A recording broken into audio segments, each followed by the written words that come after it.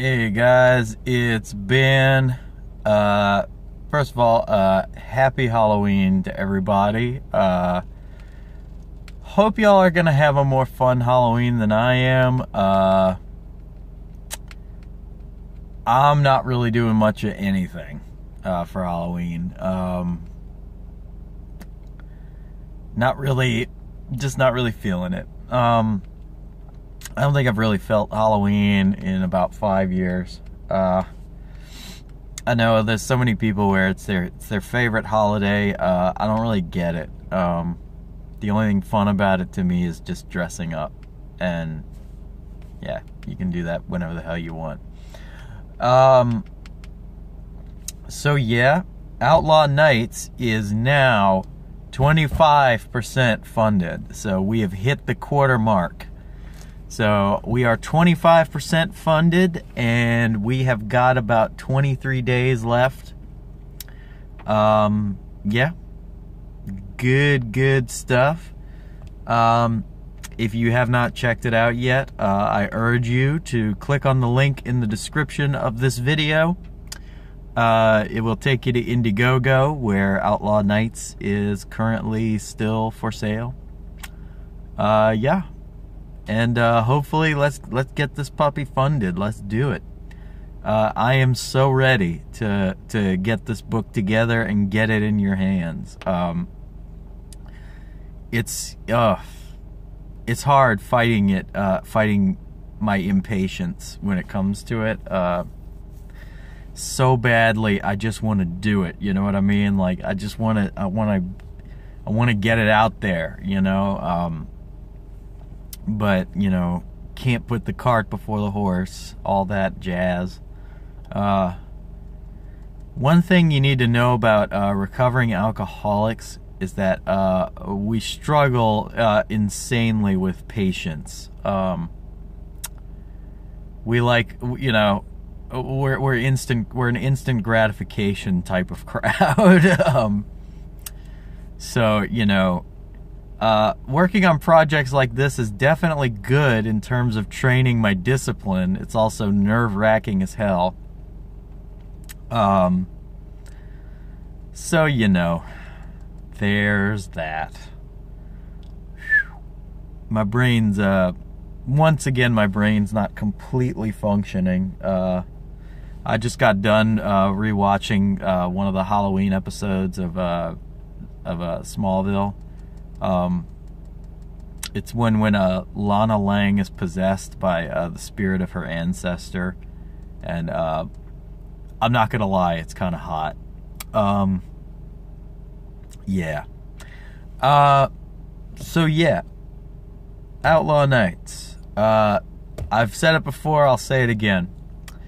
This is hopefully going to be the first of 6 issues, although I want to keep this going beyond 6 issues. I'd like to just keep it going as long as people love it. But of course, you know, can't get to point C before we tackle point A.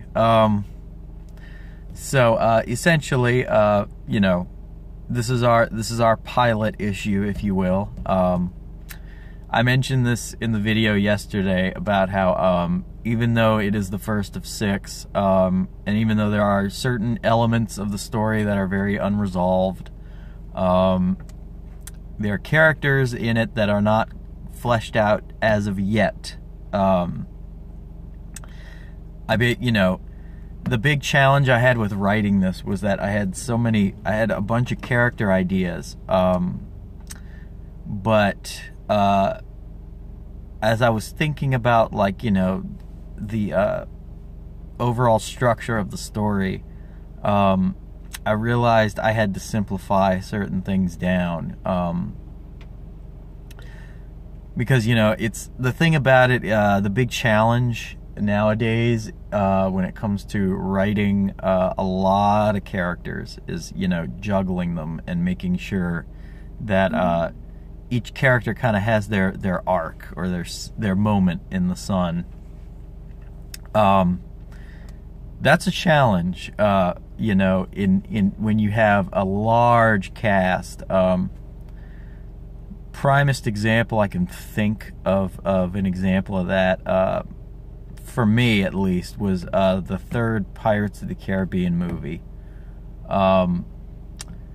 Because they did this thing where it was like they left a bunch of issues unresolved from the second movie, and then they decide to throw in at least like 5 subplots, you know, to the new movie, as well as having to resolve the old plots. And it became you know, a 3-hour clusterfuck of betrayal and you know, just, it's like, half the time you can't quite follow everybody's character motivation because you only get small snippets and windows with them, blah blah blah. And you know, the thing about the third Pirates is it was better than I would argue most movies who try to juggle a lot of those plot lines, but it still wasn't what I would consider brilliant cinema. You know, it felt very disjointed. It felt like you were trying to cram too much into one movie, and that's ultimately what I wanted to avoid with Outlaw Nights. I didn't want to feel like I was cramming a bunch of stuff in your face. So I essentially had to simplify it down and center it more around Cyrus's journey. Because in many ways, I think the way I designed it, it was like Cyrus was sort of just our window into the pirates originally, but I realized before I started writing out the script that Cyrus needed a bigger role as the main character. So I restructured the story to where it's more centric around Cyrus and his perspective. So hopefully, yeah, I think that helps. Son of a bitch.